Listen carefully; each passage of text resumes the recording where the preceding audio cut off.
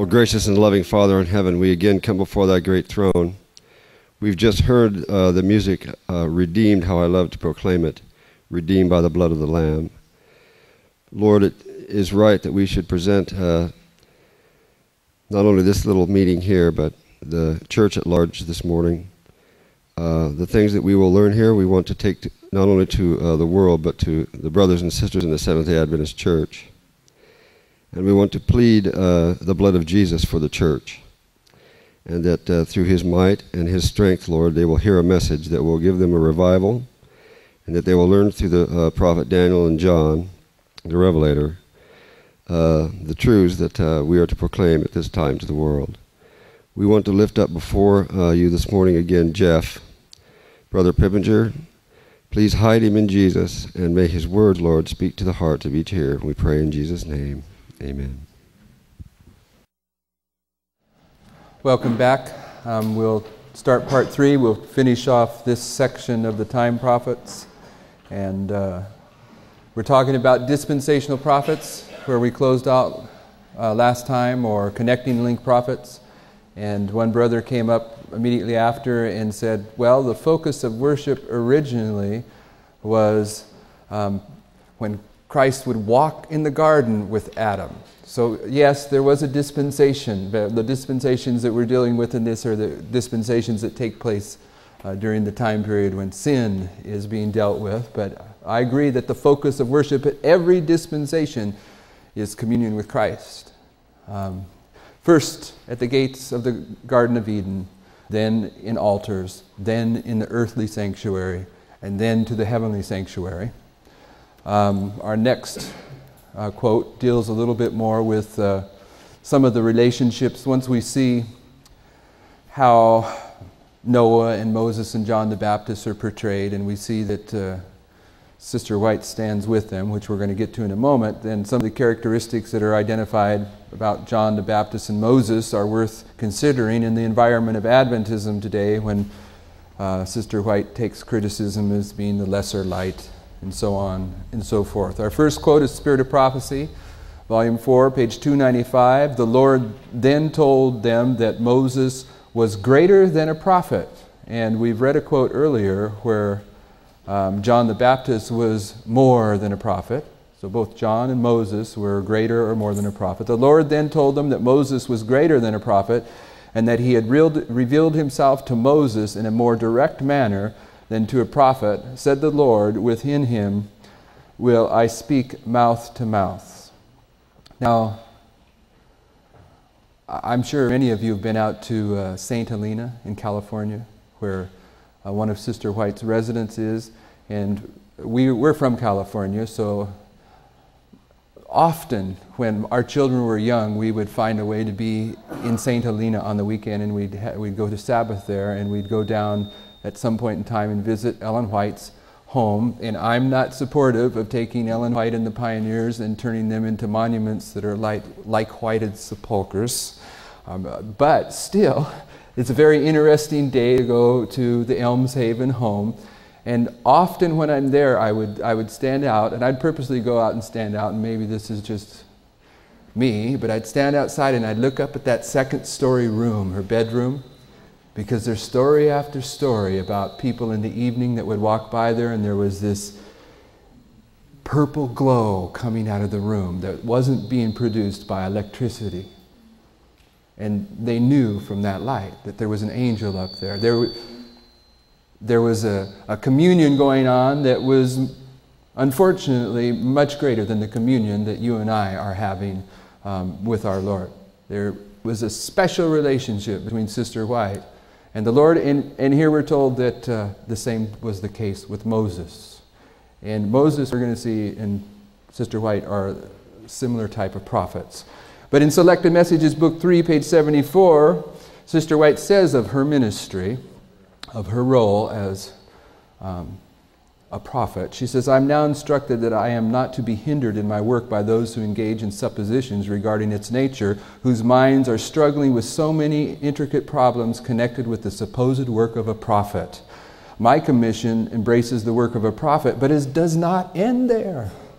it embraces much more than the minds of those who have been sowing seeds of unbelief can comprehend. And I would submit to you that when we're told that John the Baptist was more than a prophet, or that Moses was greater than a prophet, that Sister White here is putting on record for those of us that will receive it, that she was greater than a prophet. She was more than a prophet. Her work was more than a simple prophetic work entailed. She was a connecting link prophet. She was the prophet that was used to change the focus of worship from the holy place to the most holy place. And that's why if we go back and look at the early dreams and visions that she recorded, what was the focus during that time period? She was dealing about the transition from the holy place to the most holy place and what was going on in the most holy place. That was the focus of her ministry. She was a connecting link prophet, just as Noah, Moses, and John the Baptist was. Brothers and sisters, that's always amazing to me when we hear what we hear about the spirit of prophecy in Adventism today, but when you boil it down in this fashion, look who she stands with in terms of prophetic history. I submit to you, she was the prophet to Laodicea. Revelation 3:18 says, I counsel thee to buy of me gold tried in the fire, that thou mayest be rich, and white raiment, that thou mayest be clothed, and that shame of thy nakedness do not appear, and anoint thine eyes with eye salve, that thou mayest see. Revelation 3:18. I submit to you that we are the people that are living in the time period that is symbolized as Laodicea, and that we have been told we need three things. There's three remedies that Laodiceans need. The eye salve, the gold, and the white raiment. And you see the quote underneath it. I want to emphasize here because we're going to deal a lot with the virgins of the parable of the 10 virgins as we continue on in this prophecy school. Please note, this isn't the only place where inspiration says something like this. The state of the church represented by the foolish virgins is also spoken of as the Laodicean state. Now,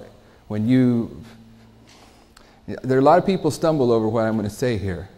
And I don't think you need to, but they do. And I believe it may be because all of us have the ability to hold on to preconceived ideas sometimes longer than we should.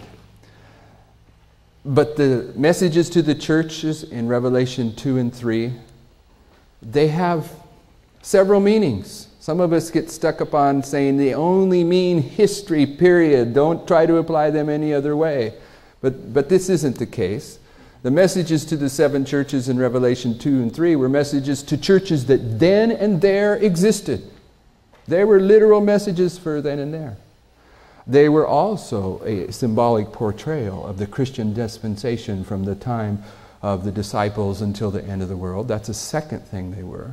But if you look very carefully at the writings of Ellen White, you'll see that she selects from the different councils of those churches and applies them to God's people at the end of the world. So they also represent God's people at the end of the world. Ephesus, Smyrna, Pergamos. There is lessons for all of us to learn from those churches personally and as a corporate group in Adventism today.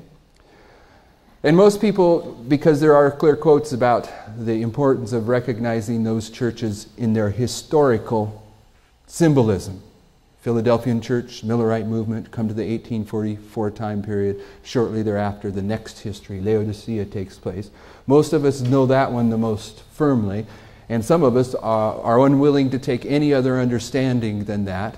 But I submit to you another understanding that is valid, that does not deny all the other understandings, is that when the Lord purifies His church here at the end of the world, the foolish virgins will receive the mark of the beast, the wise virgins will receive the seal of God, and their experiences, both classes, are symbolized by Laodicea and Philadelphia.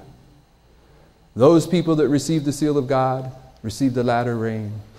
You look at the characteristics outlined in inspiration for who those people, the 144,000, are, and you will see those characteristics identified in the message to Philadelphia. And that's that's why here and other places, Sister White reminds us that the Laodicean state also is symbolized by the foolish virgins. But the foolish virgins, the Laodiceans, what we need today at the end of the world are three things. We need gold, white raiment, and eye salve. And I'm going to introduce a little bit more about the foolish virgins, the wise virgins here. In Great Controversy 393, and we're going to deal with this throughout our prophecy school. Great Controversy 393, the parable of the 10 virgins of Matthew 25, also illustrates the experience of the Adventist people. And in manuscript volume 16, page 270, speaking of the parable of the 10 virgins, which is therefore speaking of Laodicea, because Sister White says the Laodicean state is represented by the foolish virgins. So if we're talking about the story of the virgins, we're talking about Laodicea. It says the parable of the 10 virgins was given by Christ himself, and every specification should be carefully studied. There are several specifications in the parable of the 10 virgins of Matthew 25. There's several of them. But notice, Sister White says we should study every one of them, but then she emphasizes one above all the others. In my mind, that's what she's doing here. She says every specification should be carefully studied. A time will come when the door will. A time will come when the door will be shut. And of course, that's the parable of the 10 virgins. And that's also what took place in the Philadelphian church in Revelation 3. And that's also what takes place at the end of time during the Sunday law crisis. The bottom line, I had in my mind as I was going through this material, I had some of my own personal biases that I wanted to put in here for different reasons in this prophecy school, and I think it's okay to do that, as long as you're not changing God's Word. But one of the things I wanted to emphasize as we went through, brothers and sisters, there's some brethren in Adventism today that understand that the Sunday law in the United States is where the line is drawn in the sand, and that probation closes then and there. But they know that when you tell God's people that, God's people squirm. They don't really want to hear that. So they have come up with other ways to articulate what happens at the Sunday law. Now it agrees with the term the close of probation, but it doesn't say the close of probation. And what I wanted to emphasize in here is this, brothers and sisters, the parable, the truth of the history of the pioneers is that there comes a time in Adventism at the end of the world when the door closes, when probationary time is over for the virgins. And it's identified in several passages of Scripture. It's a preeminent part of that testimony, and because of that, I believe that God intends us to say it that way. There's a power in that truth that, yes, it makes us squirm because we realize by the current events that you can already hear the door creaking. It's about to close. And we're still holding on to this idol or that idol, and we really don't want to hear that even if we know it's true. But we need to hear that. We need to hear that. Probation's about to close. So that was part of what I was doing here. The one part of the parable of the 10 virgins that Sister White really wants us to understand is that, hey, there comes a point when probation closes on the virgins.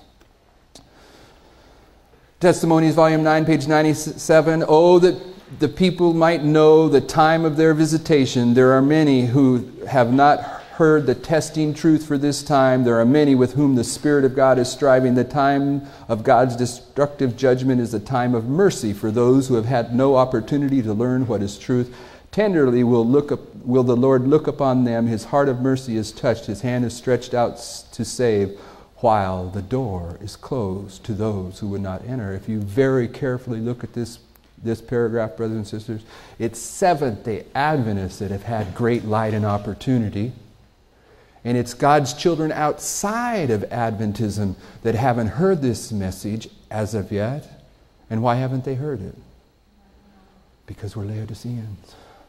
We're still sleeping on. But there comes a time period when the door is closed on us but it's a time of mercy for those people outside of Adventism. And this is, you can establish this truth strictly from the Bible. The Old Testament prophets clearly teach this. If you haven't seen it, start with the term gathering. Look at the gatherings that go on in the end of the world that the Old Testament prophets spoke about.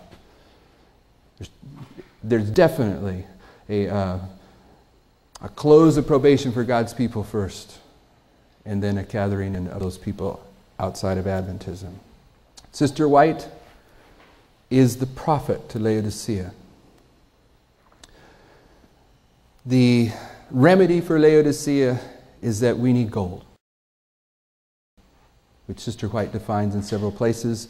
Probably the one that we're all familiar with is the one that's on the screen. Faith which works by love and purifies the soul. And brothers and sisters, that's a powerful little phrase there. It's not simply faith.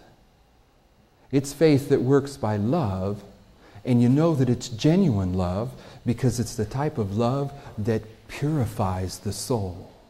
It's not the faith that still is holding on to sin, because that isn't really faith. But that is the type of faith that is pretty much proclaimed in the Christian world today. The faith that gold symbolizes is a faith that purifies. The white raiment we need, the righteousness of Christ. The eye salve is spiritual discernment. And because we're doing PowerPoint presentations again, I eliminated my possibility of asking a question I like to ask here before I show the answer on the screen. Brothers and sisters, if you ask usually what is spiritual discernment, usually there's a lot of hesitancy. But what is spiritual discernment? Sooner or later, if you wait, somebody's going to say the Holy Spirit. The Holy Spirit is not spiritual discernment. This is spiritual discernment, and this says that we are to test the spirits. This is the foundation of spiritual discernment, the Word of God. Now, I'm not trying to attack or oppose the work and role or purpose of the Holy Spirit, but when you come down to the bottom line of what spiritual discernment is, it's the Word of God. And that's important to recognize, I think. Because Sister White is a gathering prophet. And based upon all the other times we've dealt with a gathering prophet in this pattern, her name should correspond to her ministry. And the Bible in Psalm 119, 105 identifies itself. It says, "Thy word is a lamp unto my feet and a light unto my path." The Bible is the brightest light of all time. This is what lights our path on the way to the heavenly kingdom. And the word Ellen means a bright and shining light. Her name corresponds to her ministry, and her ministry is to Laodicea. And one of the things that the Laodiceans need is the Word of God, spiritual discernment, a bright and shining light. Ellen. Her middle name, Gould. This is hard to find. I have to tell this story. I know all of you probably heard this story, but I'm going to tell this story just for the record. I don't like going to shopping malls. How many in here like going to shopping malls? Don't admit it. I don't like going to shopping malls. And my wife isn't really a shopping mall person either, but she's more inclined to go to a shopping mall than I. But there came a time when I wanted to go to shopping malls. And the reason for it is the shopping malls in California, they'll always have one or two bookstores. And I could go into these bookstores, and I was looking for these books that had names for when you're going to have a baby. And you want to go pick out a name for a baby, and starts with A and goes all the way through to Z, and it gives you the definition of the names. And I was looking for what Gould meant. And none of those books had Gould. And for 3 years, I looked for a book on names to give me the definition for Gould, because I knew it had to be gold. But I had to have proof. I couldn't just, even though I knew it because I realized that Ellen meant a bright and shining light. That's the eye salve for Laodicea. And of course, white. I mean, how hard is that? White raiment. So I knew Gould had to mean gold, but I just couldn't put my finger on the source. And we moved up to the state of Washington to Seattle, and we were outside of Seattle, and one day we took a drive into Seattle, and I says to Kathy, I says, they got to have a big library here in Seattle somewhere. And as soon as I said that, here's the Seattle Library. So we found a parking space, and we went in, and there's several people working there, and I walked up to a man, and I says, do you have any books on names? He says, come on over here. We have all kinds of them. And he took this over, and he says, this is the best one, and it was a book about this thick of names. I mean, it was bigger than an average dictionary. He says, this is the best one we have, but there were several. And he flipped it open as he was leaving to let me do my research, and he flipped it open to Gould. And Gould is an old English name. It means gold. Her name corresponds to her ministry, brothers and sisters. She's a gathering prophet. Her ministry is life or death. And if we're going to be students of prophecy, we have to understand that. We have to understand that the first test for Seventh-day Adventists at the end of the world will be a reform test. We'll deal with that later. And the reform message of the spirit of prophecy is the test that we need to come to deal with. White, Revelation 19:8. We understand that. What's in a name? A bright and shining light. Thy word is a lamp unto thy feet, Gould. Now, there's one more part to this. If you're wanting to read that, I'll give you a second, but let's go to the next part. Philadelphia. The experience of Philadelphia. Revelation 3:8 and 10. I know if you've been an Adventist very long that you realize that the 7 churches, beginning at Ephesus and ending at Laodicea, the only 2 churches that have no condemnation are who? Smyrna and Philadelphia. There's nothing negative. These are people that are doing something right for the Lord. And let's read this. I know thy works. This is the Philadelphians. Behold, I've set before thee an open door, and no man can shut it. For thou hast a little strength, and hast kept my word, and hast not denied my name. Behold, I will make them of the synagogue of Satan, which say they are Jews and are not, but do lie. Behold, I will make them to come and worship before thy feet, and know that I have loved thee, because thou hast kept the word of my patience. I will also keep thee from the hour of temptation,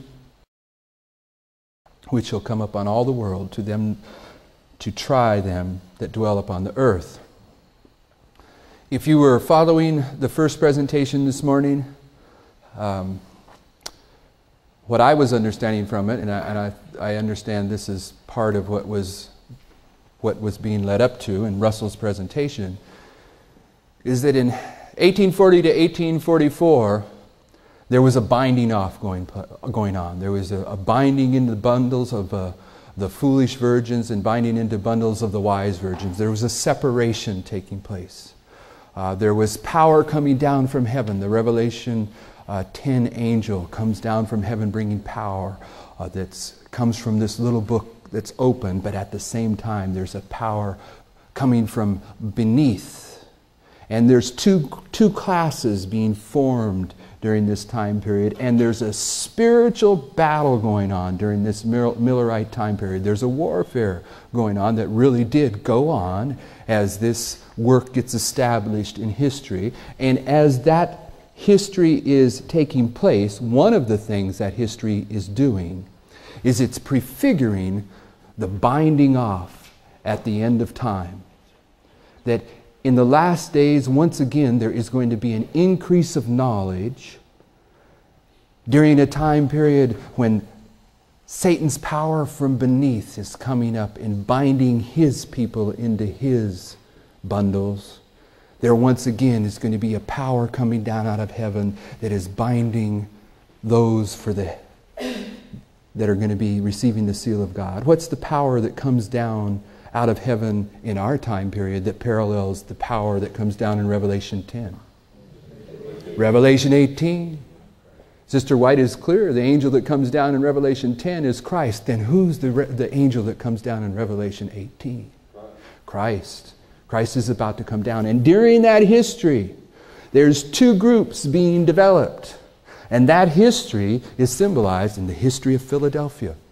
And if you go back and you look at what took place in the pioneer movement with the Millerites, they were in a spiritual warfare, whether they understood it or not. I get to this point, and I always have a story I want to share about Sister White, and I tell myself in my mind as I'm saying it, like I'm telling myself now, I need to go get this story. I know you all know this story, but I don't have it in my notes and my fingertips, so my numbers are fuzzy. If anyone's clear on the story I'm going to tell right here, correct me on the number. But if I remember right, Sister White is talking about this time period when she was finally converted and she's going to go out and go to work for the Lord, and she made a list of all her friends that she knew wasn't converted. And it was like 100 people. Correct me. This is the number I'm unsure of. Anyone remember this story? But it was an incredible amount of people. And she went to work to witness to those people and went into the Lord. And she won everyone, I think, except for one. And she's a symbol of the Philadelphian church. They were working for the Lord. They were operating upon the gold. Faith which works by love and purifies the soul. And brothers and sisters, that's what Daniel 12 is talking about. Daniel 12 is talking about the people that go through an increase of knowledge during the Philadelphia time period. And it speaks about a purification process that goes on during that experience. And that's what Sister White says over and over again, that the first, second, third angel's message was a purification process. This warfare that they were involved in was a purification process. It was in the act of entering into that warfare that they were purified. And that they received the white raiment of Christ, and that they had the spiritual discernment from the Word of God with the increase of knowledge.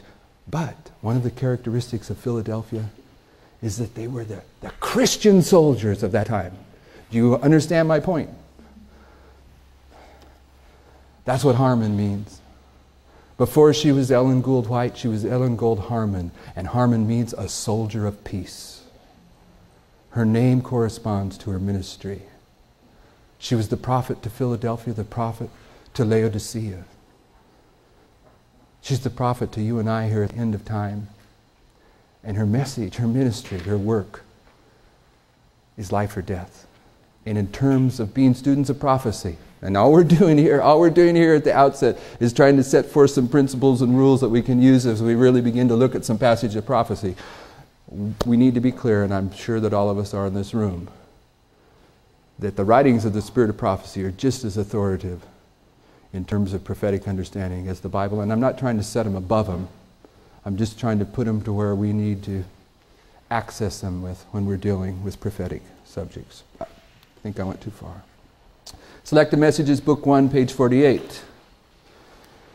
Satan is constantly pressing in the spurious to lead away from the truth. The very last deception of Satan will be to make of none effect the testimony of the Spirit of God. Where there is no vision, the people perish. Satan will work ingeniously in different ways and through different agencies to unsettle the confidence of God's remnant people in the true testimony. The role of Ellen White at the end of time is so important that this is the point of attack for Satan during this final period of time. And there are so many ways. I mean, when you're talking about this, I know you've heard the stories of Adventist ministers standing up in front of their congregation and taking the Spirit of Prophecy books on the Sabbath day and dropping them into trash cans one at a time. You've heard those stories, right? They're true stories. But that's only one way. That's only one way to deny or destroy the Spirit of prophecy. What about you and I that have the library full of all the Spirit of prophecy books and they just never get opened? We're told we're to wear out the testimonies. How many times do we have to read through a book to wear it out? We're supposed to wear them out. How many of us in here have wore out a set of testimonies? I haven't.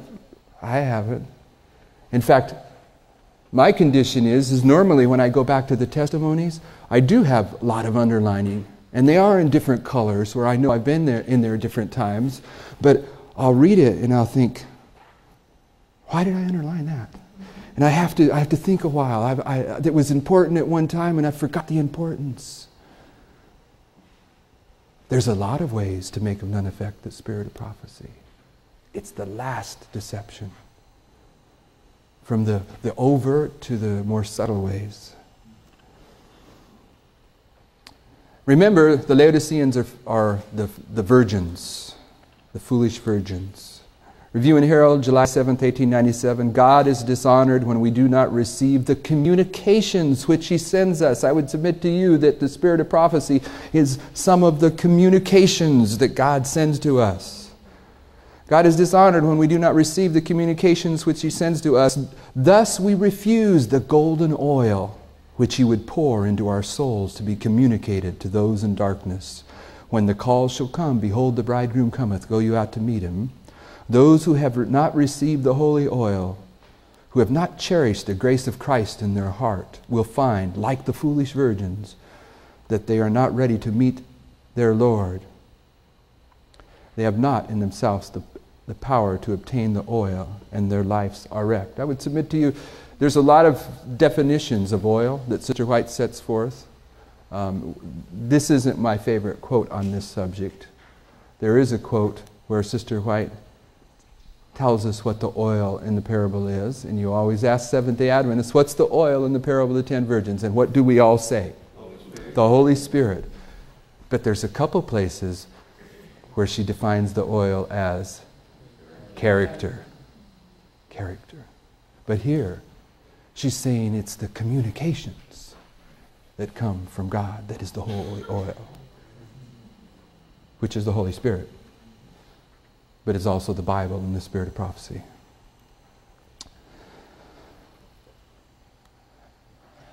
Now, one other distinction is to be communicated to others. Must be communicated to others, but I can't communicate it to others if I don't have it.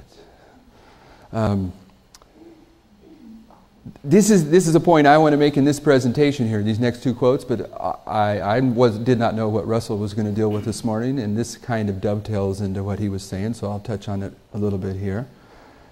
There's a purification process from 1840 to 1844 that, among other things, is representing the purification process that takes place at the end of time. If you heard Russell this morning, one of the things he said is that this time period there was a cleansing that went on. And this is a couple of quotes that agrees with that. Crest Collection 1:14. God's love for His church is infinite. His care over His heritage is unceasing. He suffers no affliction to come upon the church but such as is essential for her purification, her present and eternal good. He will purify His church even as He purified the temple at the beginning and the close of His ministry on earth. There are at least 5 places in the spirit of prophecy where Sister White teaches this. There may be more. It's not this quote repeated 5 times. It's 5 different quotes. And the second one brings it even more into focus in terms of placing it in the 1840 to 1844 time period in our day and age. This is from Selected Messages, Book 2, page 118. When Jesus began His public ministry, He cleansed the temple from its sacrilegious profanation. Among the last acts of His ministry was the second cleansing of the temple. So in the last work for the warning of the world, 2 distinct calls are made to the churches. The second angel's message is, Babylon is fallen, that great city, because she made all nations drink of the wine of the wrath of her fornication, Revelation 14:8. And in the loud cry of the third angel's message, a voice is heard from heaven saying, Come out of her, my people, that ye be not partakers of her sins, and that ye receive not of her plagues. For her sins have reached unto heaven, and God hath remembered her iniquities. The 2 times that Christ cleansed the temple were pointing forward to the second and the fourth angel's message, the 2 calls out of Babylon. And in the second and fourth angel's message, that's where the church is purified. And how was the church purified in the second angel's message in the Millerite time period? When the second angel's message reached its climax on October 22nd, 1844, the movement went from 50,000 down to 50 overnight. And when the loud cry of the fourth angel's message joined the third at the Sunday law, we're told over and over again, the majority of Seventh-day Adventists go out from among us at that test. It happens again.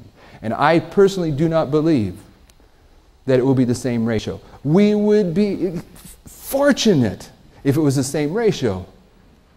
In the Millerite movement, it was 1,000 to 1. I think you can draw a case from the writings of the Spirit of Prophecy and from the Bible that the ratio is going to be greater. But let's use the ratio. Let's use the ratio. If it's 1,001 ratio of God's people that are going to really be prepared for the seal of God and receive the latter rain, then how many of us in this room qualify? That's the seriousness of where we're at. Christ is about to cleanse His temple for the second time. And the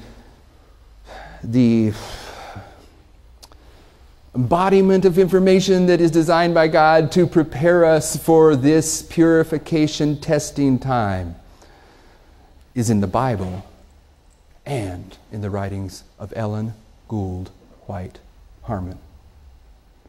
She's the prophet to this crisis time period. And this crisis time period is prefigured by 1840 to 1844.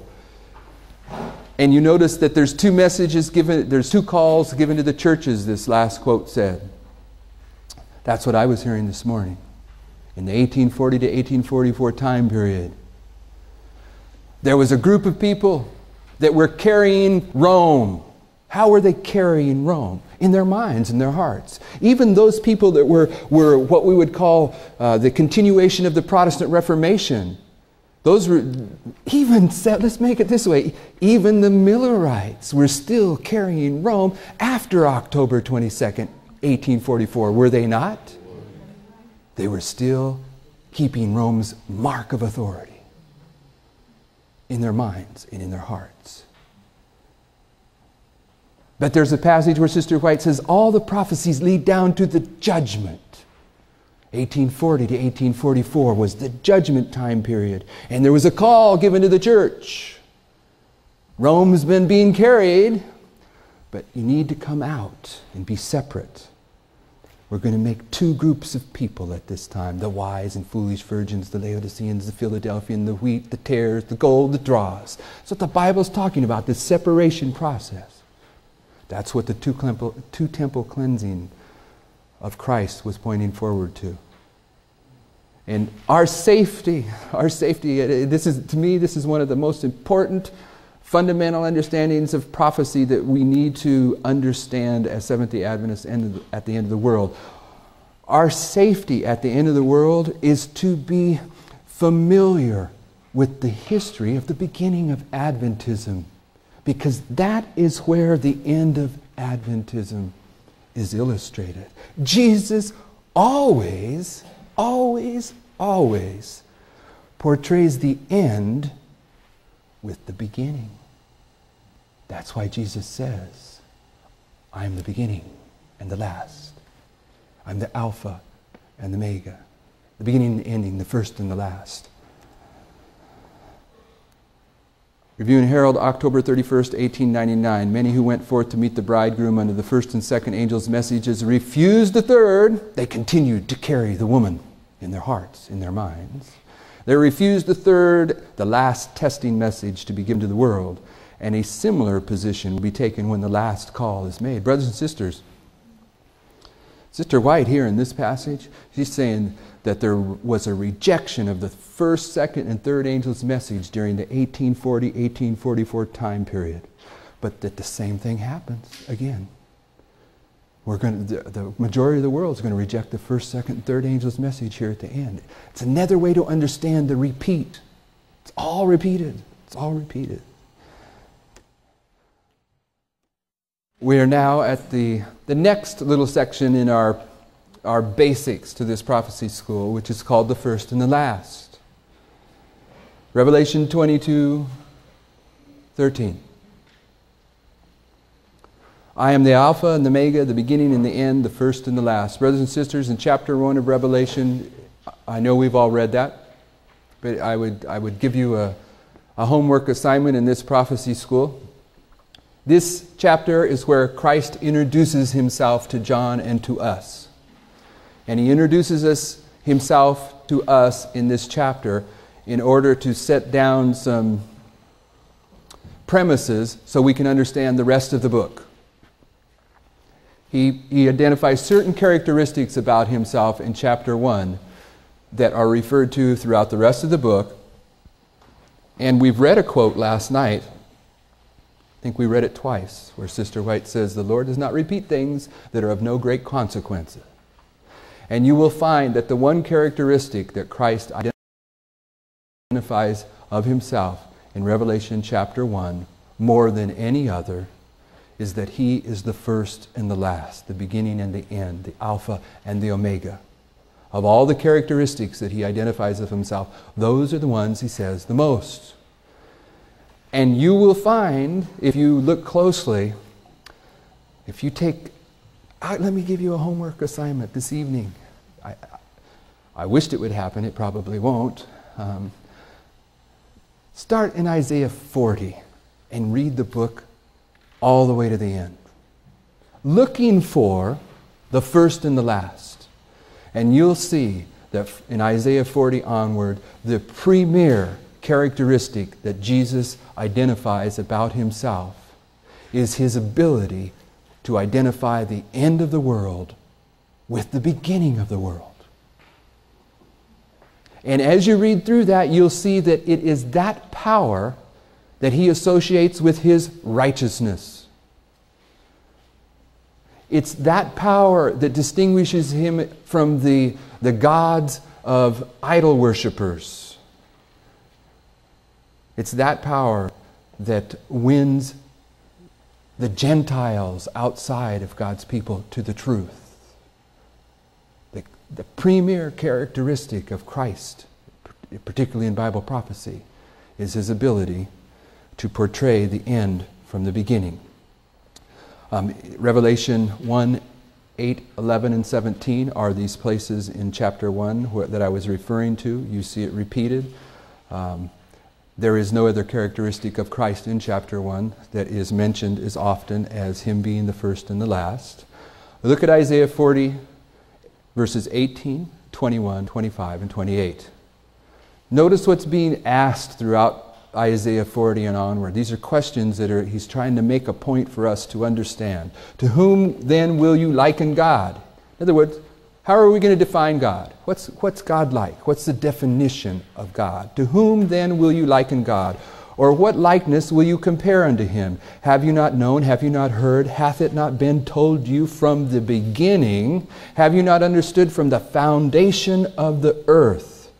To whom then will you liken me? Or shall I be equal, saith the Holy One? Lift up your eyes on high, and behold, who hath created these things?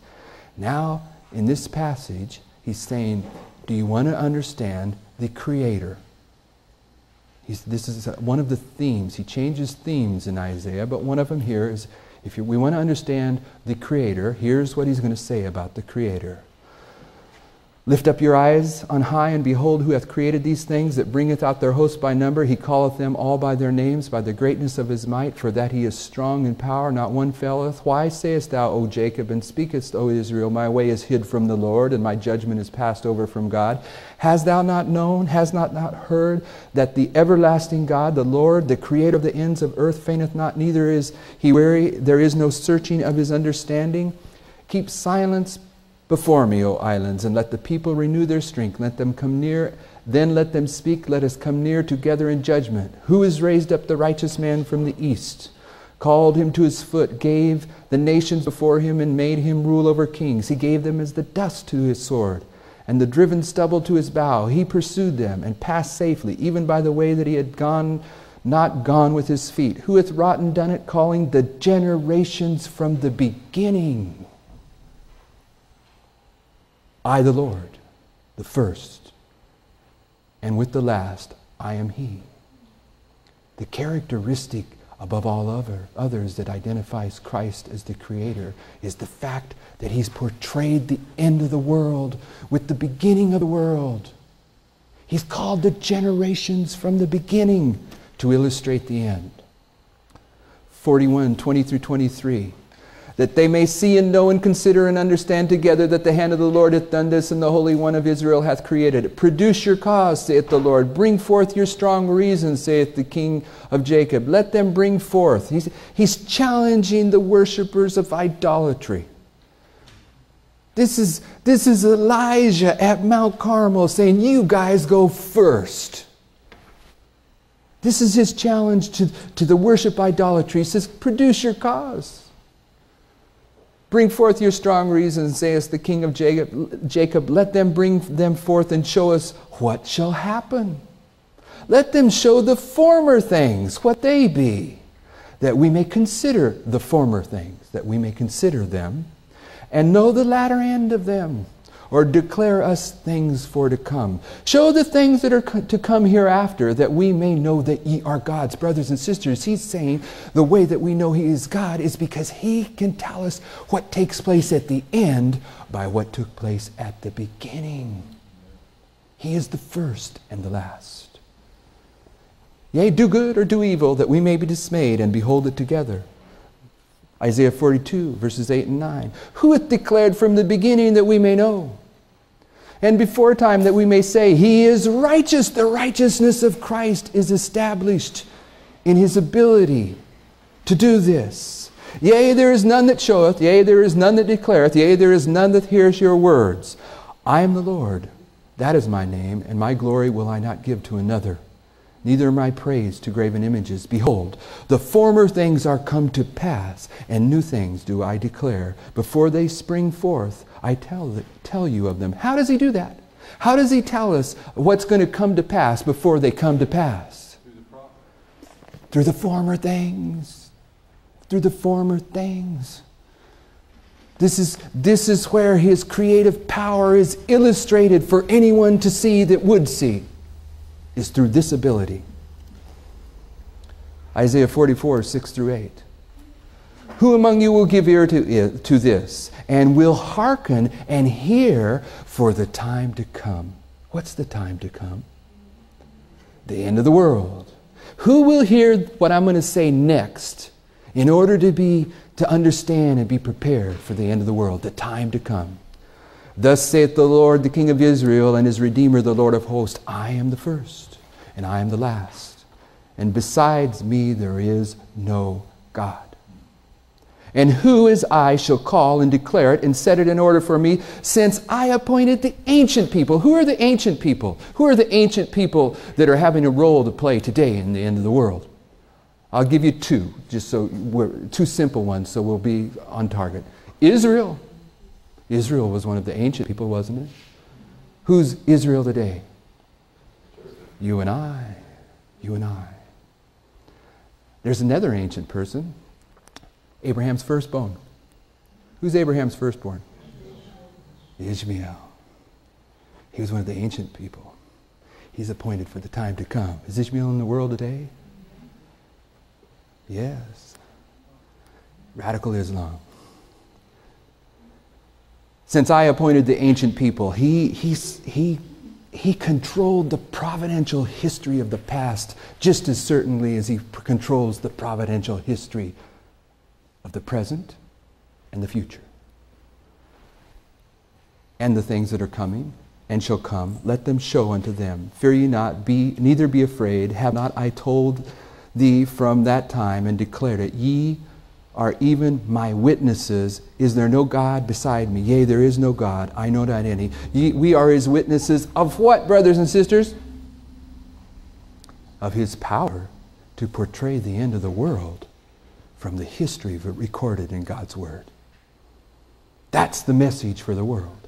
Now, in this prophecy school, it's a principle of prophetic truth that we need to understand, we need to have confidence in, because what we're really focusing on here, at least today, it may go a different direction as we move on, is that our time period is a time period when there's going to be an increase of knowledge, and the wise will understand, the wise virgins, but the foolish won't understand, and the foolish are God's people that will be destroyed from a lack of knowledge. They reject this knowledge. It takes place today. But it was prefigured when? It was prefigured at the Alpha of Adventism in the Millerite movement. And the Alpha was prefiguring the Omega. The first, the last, the beginning, the end. Isaiah 45:1. Thus saith the Lord to his anointed, to Cyrus, whose right hand I have holden, to subdue nations before him, and I will loose the loins of kings, to open before him the two-leaved gates, and the gates shall not be shut. For Jacob my servant's sake, and Israel mine elect, I have even called thee by name. I have surnamed thee. Thou hast not known me. I am the Lord, and there is none else. There is no God beside me. I girded thee, though thou hast not known me, that they may know from the rising of the sun and from the west that there is none beside me. I am the Lord, and there is none else. I form the light and create the darkness. I make peace and create evil. I, the Lord, do all these things. Who's he speaking of here? Who's he identifying here? In these two verses, Cyrus? Did I hear someone say Cyrus? Is that who he's talking about here in Isaiah 45:1? I mean, he's identifying himself. Himself? Is that who he's identifying? Yeah. He says, to his anointed, to Cyrus? And you're going to say that's Christ? No, the other part. All right, this is just a flow. I just left some verses out. No, the other part of the text is identifying himself as the one who called it Cyrus. Okay, but I'm asking about Cyrus. Who's he identifying? Cyrus? Yes, he is. Is that all? He's identifying us. And he is identifying Christ too. Cyrus is a type of Christ. And we are a type of Christ. All I'm saying is that he's one of the ancient peoples that is appointed to portray the end of the world. And that was a purposeful trick question that I thought I might draw some people in, and I got doing. It's all of the above. It's all of the above. That's the way the Lord does it. He portrays the end from the beginning, and prophecy is a figurative delineation of events leading down to the close of this earth's history. And those events that fulfill prophecy are prefiguring the end of the world. Now, there is a right way and a wrong way to apply those, but nevertheless, it's a figurative delineation. Isaiah 45:19 through 22. I have not spoken in secret in a dark place of the earth. I said not unto the seed of Jacob, seek ye me in vain. I, the Lord, speak righteousness. I declare things that are right. Assemble yourselves and come, draw near together, ye that are escaped of the nations, that have no knowledge, that set up the wood of their graven image, and pray unto a God that cannot save. Tell ye, and bring them near, yea, let them take counsel together. Who hath declared this from the ancient time? Who hath told it from that time? Have not I the Lord? And there is no God else beside me, a just God and a Savior. There's none beside me. Look unto me and be ye saved, all ye ends of the earth, for I am God and there is none else. Brothers and sisters, in this passage of Isaiah, when he's talking about Christ's characteristic of being the first and the last, he's distinctly dealing with the worship of idolatry and the distinction between idol worship and his self. What's the idol worship at the end of time? It's that woman that's riding on the beast. The distinction between that woman and the true worship is that God is to be worshiped because he has declared the end from the beginning. 46, 8 through 13. Remember this, and so you show yourself men. Bring it again to mind, O you transgressors. Remember the former things of old, for I am God, and there is none else. I am God, and there is none like me. Declaring the end from the beginning, and from ancient times the things that are not yet done. Saying, my counsel shall stand, and I will do all my pleasure, calling a ravenous bird from the east, the man that executeth my counsel from a far country. Yea, I have spoken it. I will also bring it to pass. I have purposed it.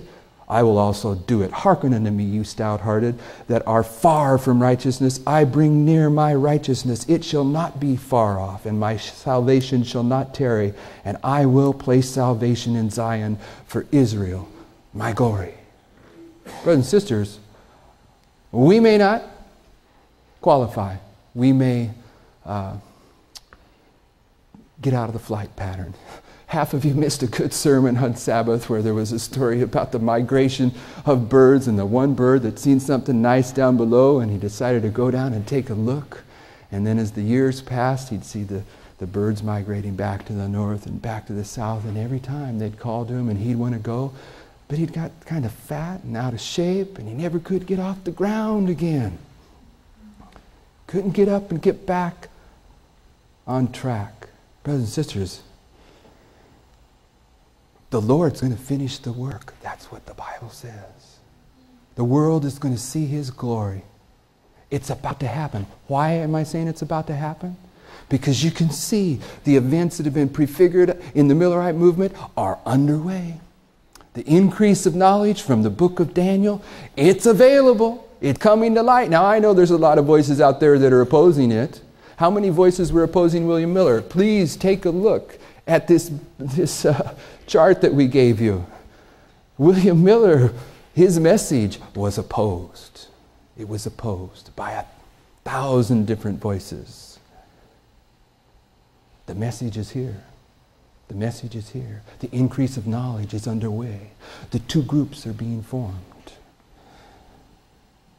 And if we can't see it living here in the United States with what's going on with the religious right and George Bush and the Congress and the mentality of the Americans today, then we really are Laodiceans. We're at the end. And because we're at the end, it demands that there be a message that is the message that brings about this revival that God says will take place. It's going to take place. Select the Messages, Book 3, page 338, 339. We've referred to this already. This is so important to being a student of prophecy. I mean, this is the one where it just amazed me there in the Oklahoma meetings that a brother would take this quote and basically say, yeah, the prophets were speaking about the end of the world, but it's just teaching moral lessons. It has nothing to do with the repetition of history. Wow. Each of the ancient prophets spoke less for their own time than for ours, so that their prophesying is in force for us. Now all these things happened unto them for ensamples, and they are written for our admonition, upon whom the ends of the world are come. Brothers and sisters, your homework tonight, I won't mark anything off if you don't do this homework, but Isaiah 40 and onward. And see if you don't also come to understand that the burden of Isaiah from chapter 40 onward is to lift up Christ's ability to illustrate the end from the beginning. And this is a principle of Bible prophecy that we need to understand. We need to understand it well. And we'll deal with it as we're going on. So as far as possible now, as we're bringing this one to a close, would you kneel with me?